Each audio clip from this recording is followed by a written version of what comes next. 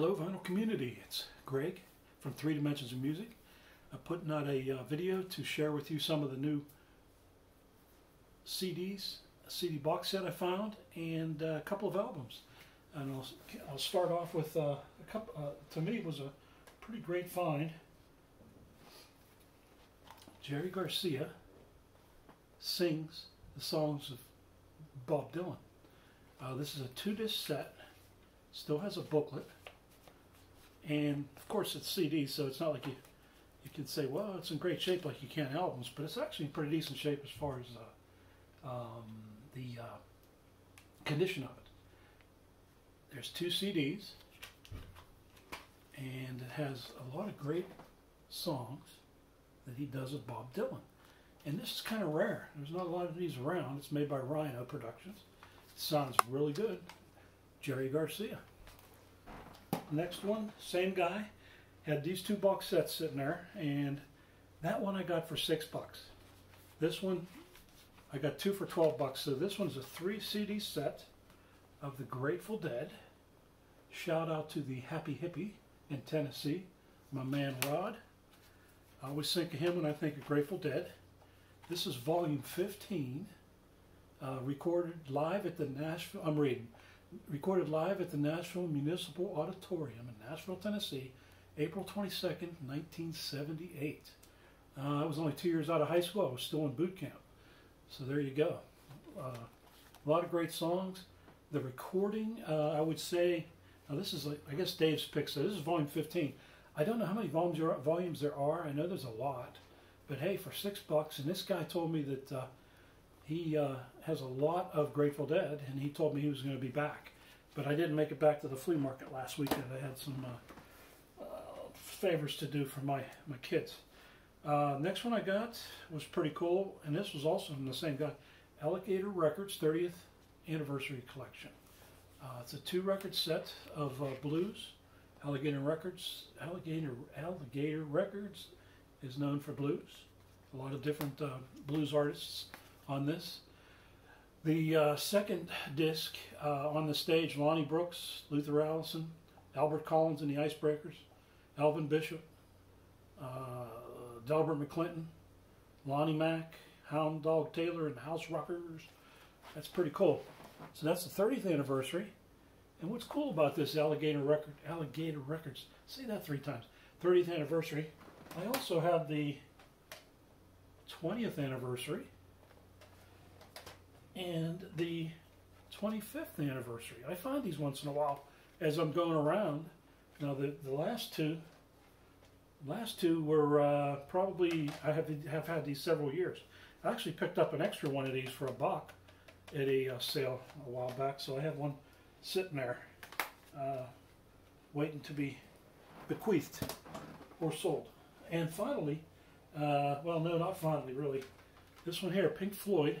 No cover on the CD, except for the back. And as you can see, that looks kind of weird, a little bit.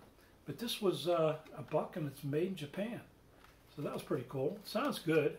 Not what I expected. I thought it was going to be mind-blowing, but it sounded clean. It's CDs, but made in Japan. And I want to turn it down for $1.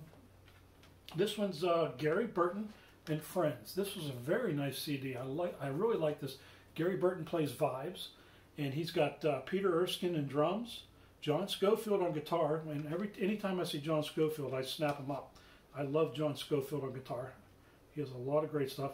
This was a promo for $1. Pretty neat. Gary Burton and Friends. And I was playing this the other day, and my wife was walking through the room.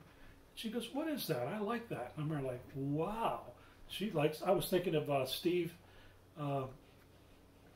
Steve was talking about his wife wanting to hear a record. I was just watching his video, Steve Carlson. Shameless plug, Steve Carlson.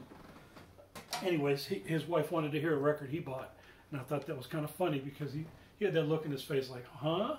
And that's kind of how I look when she said, "Who's that?" And I said, "That's Gary Burton." Didn't really mean that to her, but I like Gary Burton. He's with Pat Metheny. I like what he does with Pat Metheny. This was actually better than I thought it would be for $1. Crash Test Dummies.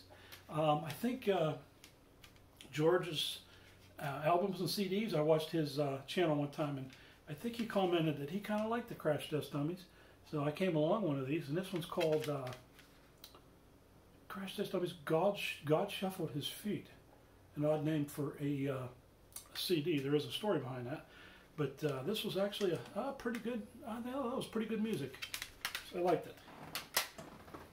Lastly, and this is going to be one of those going out and reaching and trying something new for me. This is Outcast, Stan Konya.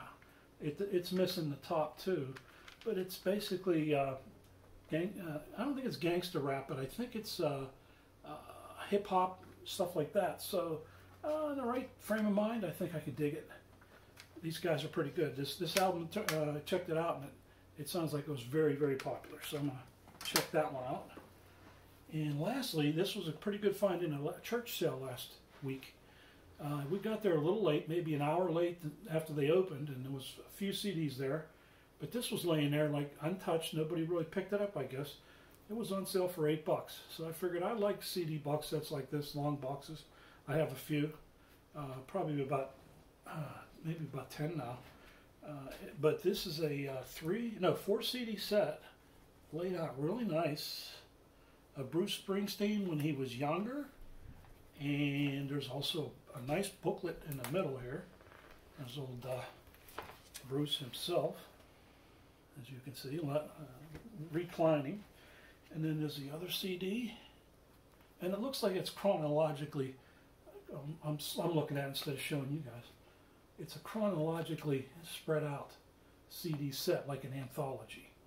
But I thought, hey, that's a pretty nice find. I've kind of gotten into Springsteen in the last few years, and I picked up a few of his CDs last few weeks. I've showed some on some of my other CD showings, but so I picked this one up for $8. One more CD set. I don't know if you guys will find this interesting or not. This is called The Big Old Box of New Orleans. This is actually a very nice box set that I got for $1 at the flea market. And it was funny because Brenda now, my wife, she enables me, as it were. She finds these things and I don't even see them. I'll walk past it 3 times and she'll find it right away. She saw this on the ground. She thought it was a book. And it turned out to be the book still in there. A lot of history about New Orleans, jazz, and the New Orleans scene music. Very nice booklet, glossy.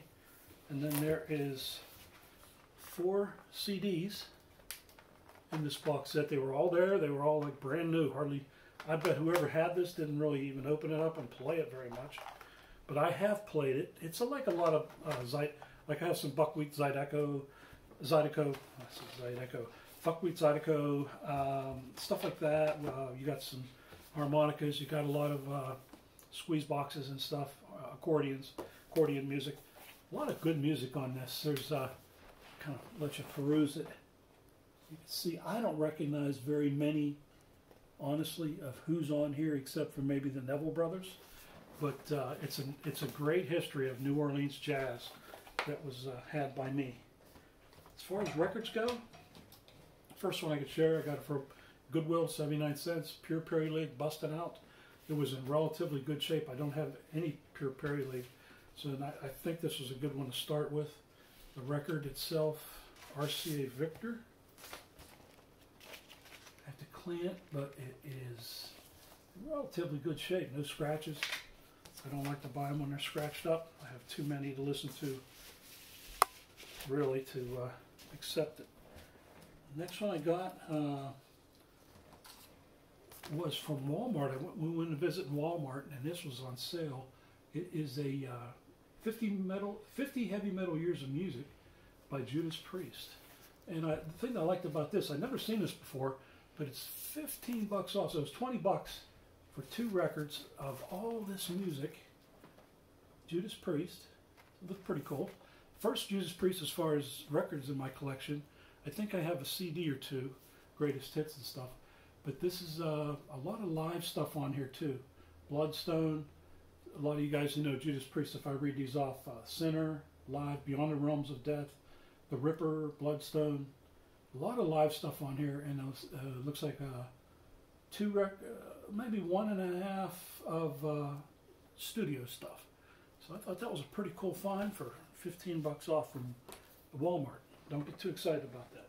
These two were, I think, great finds. I've seen Patrick, the Vinyl Archivist. I watch his channel too, and he loves these guys, the Captain Beyond. And I found these two in really good shape. They just needed cleaned up.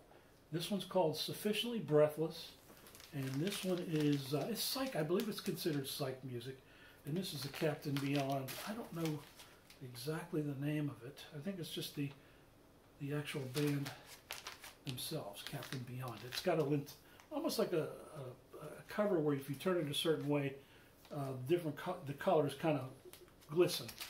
Let me see if I can take it out and make it happen for you. I think I got a little sunshine. You can see, kind of a neat cover. But anyways, that was a kind of a pretty neat find for those two together, Captain Beyond. And I think a couple more here. These are pretty common stuff. Jeff Beck Wired, pretty good shape. Demonstration, not for sale, which is kind of neat. I already have this one, so this will be a VCLT to somebody someday. One of his best records, I think. Jeff Beck, real good guitarist, real favorite of mine. I did get a complete, it almost is a complete set of, this is all from Goodwill, Don McLean, Believers. This looks like a self-titled Don McLean. I believe this is Don McLean. Yeah, it is called Homeless Brothers, Tapestry, and then of course American Pie. These are all together. I went in and sent, I don't normally have, I think I got this one and a bunch of also, I might as well throw these into the, show them to you guys. Let's see. We all know this guy. At least should anyways. Let's see if I can lift them up here. Look at that mug. James Taylor. So these are all in the same thing. It looks like somebody gave up a lot of their folk music.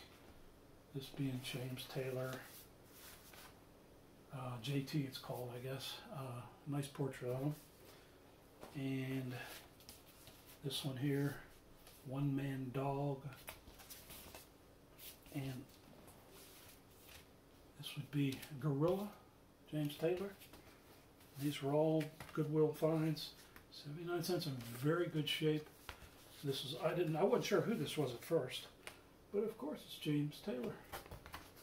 And then I think I had one more, if I put it in here or not. I have Sweet Baby James, I guess it's in my collection, but that's the only James Taylor I had was Sweet Baby James, which is, everybody knows that one.